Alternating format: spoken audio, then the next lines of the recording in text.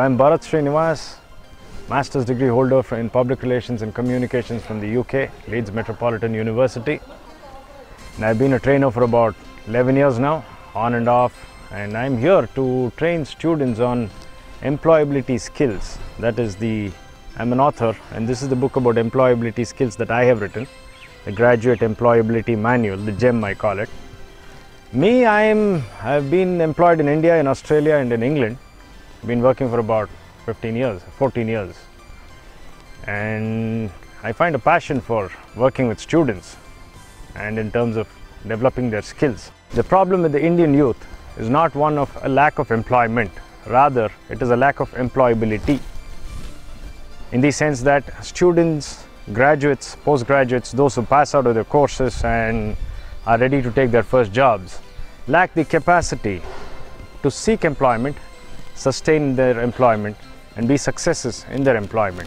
Owing to the present day's demographics, employability skills have skewed towards soft skills as compared to pure hard skills. So I would come to the conclusion that the person who possesses the capacity to communicate, to interact, to make speeches and presentations, basically interact, to convey to the recipient what is in his mind effectively and efficiently, he will be a success. It is, if I were to break up the placement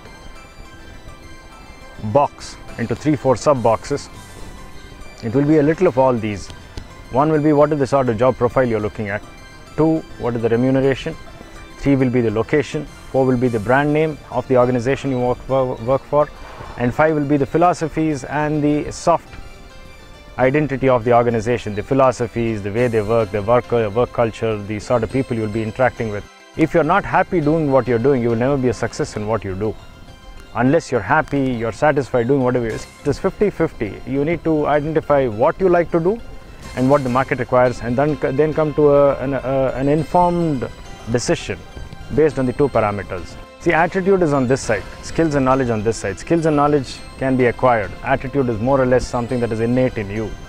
So I would bifurcate the 2, and I would say that all of them take 33% each in the 100% that we have for a person who is supposed to be employed or to be selected. Skills and knowledge, which I have here, which I have in my book, skills and knowledge, unless you have these skills to produce what you need to produce, to deliver what you need to deliver, you will not be effective in what you do. Knowledge is the bedrock of information. Information is the bedrock of competitive advantage. For the future management professional, understand yourself before you try to understand somebody else. 1. 2. Learn to be grounded. Learn to stick somewhere.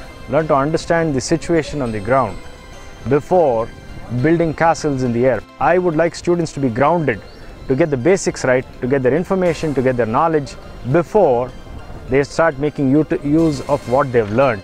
I like to interact with students, I like nature, and I like this atmosphere. I don't like these high rises which I experience wherever I go in Bangalore.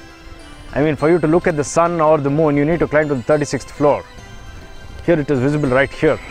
Wherever I stand, I could lie down on the floor and look at the sky. That is something that I like, but the people here have been very accommodative of me, as of now at least.